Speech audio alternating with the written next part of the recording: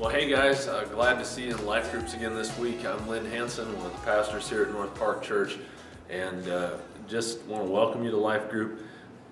We're in a series here that we've been calling Who Told You That? And it's all about the sayings of Jesus. When he would say, I tell you the truth, he was working on straightening out our thinking, and he said that a lot of times throughout his short ministry of 3.5 years. And what he's telling us is that our thinking a lot of times is upside down and kind of backwards, and Jesus is trying to straighten that thinking out for us. You know, one of the times that he was doing this, he was talking about telling people about himself, about telling people about Jesus. Now, believers are called to go therefore and tell, make disciples. That's what our lives are about. That's why we're here. We make it about all kinds of other things, but that's why we're here. That's why God has left us here on planet Earth, is to tell other people about Jesus. Now, there's no other way to get to God except through Jesus. There's no other way to get to heaven. There's no other way to have a full, abundant life. And so telling people about Jesus is the most loving, caring thing you can do. But how many of you understand that very often what gets in the way is fear, right?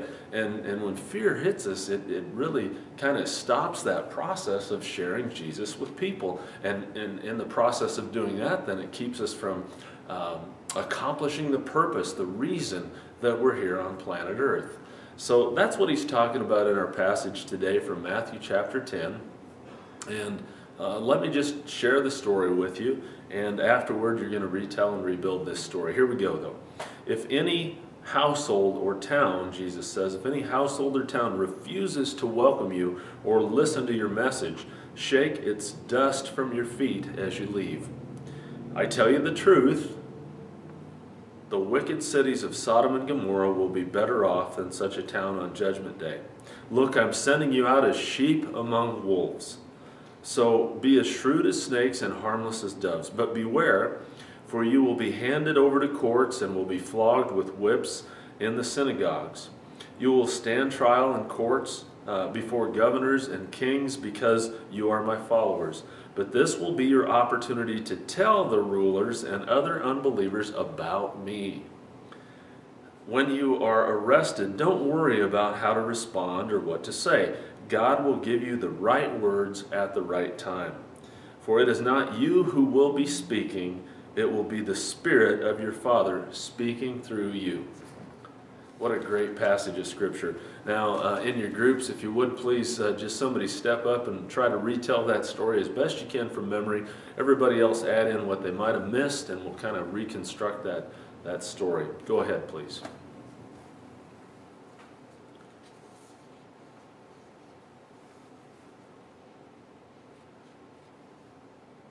All right, well, I really hope you enjoyed getting that story rebuilt and retold. It's so important for us to do that, and it's a lot of fun too. So I hope you're stepping up and doing that, stepping out of your fear zone with that little exercise. But here's some discussion questions that we're going to talk about this particular passage and what it is that God has to say to us through it. And we're going to work on understanding and learning how we can listen carefully to God on our own through God's Word. So question number one, when was the last time you openly shared Jesus with somebody? Okay, no worming out of this question. When was the last time you openly shared Jesus with someone? And then the second part of the question is, what exactly happened? Okay, success story, failure story, chicken story, whatever it is. Go ahead and share that, would you please?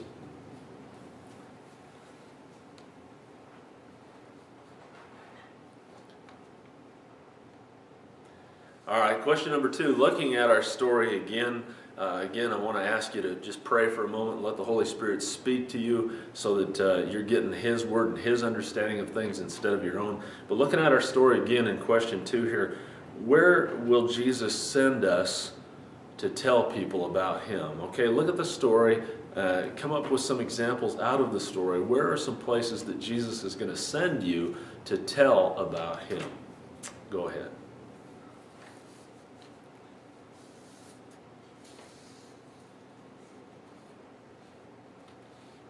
Now, question number 3 is, looking back at the story again, Jesus says, if any household or town refuses to welcome you or listen to your message about Jesus, shake the dust from your feet as you leave.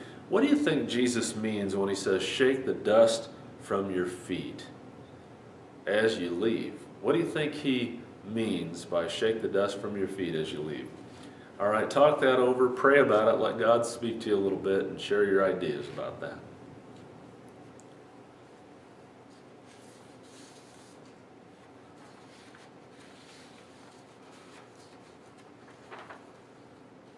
Well, guys, looking here at question 4, have someone in your group read verse 19 very slowly, methodically, aloud to the group.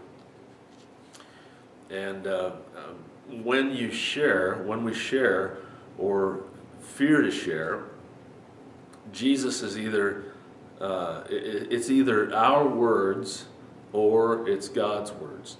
So when we're out there and God prompts us to share with somebody, it's either our words or the words of God himself. We're either in ourselves or we're in the Spirit as we're out there doing this.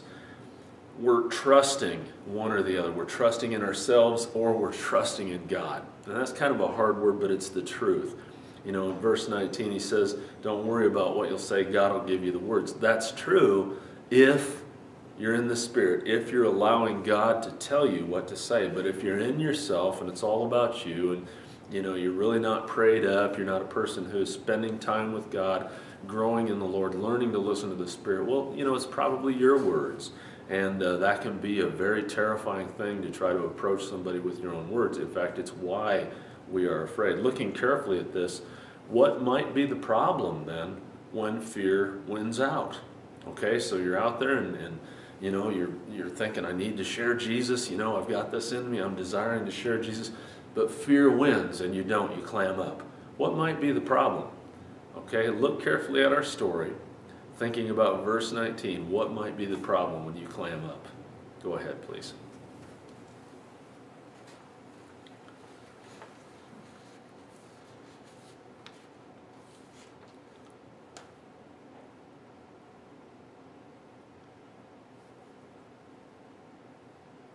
Well, obviously, I'm really not in the Spirit when I clam up. When fear wins, I'm really not trusting God. On His words, I'm trusting mine and my ability, and that's why I clam up. That's why I fear.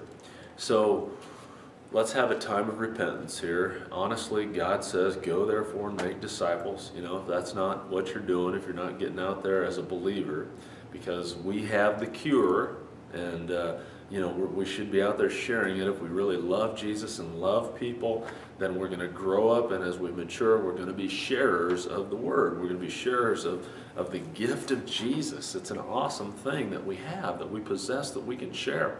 And so if we're not doing that, and we've lived in fear, and we've been afraid to do that, let's have a time of repentance. It looks something like this, maybe. Jesus, to tell you the truth, to tell the truth about this, I really haven't done a good job of sharing you. I really haven't been open about my relationship with you. I have feared and I've trusted in myself more than I've trusted in you, and I've clammed up and I've not really shared you with people. I want to repent of that. I want to do a 180. I want to begin to be a sharer of Jesus. I want to begin to get out there and tell people about you. So, your repentance might look something like that. Go ahead and take time for that now, please.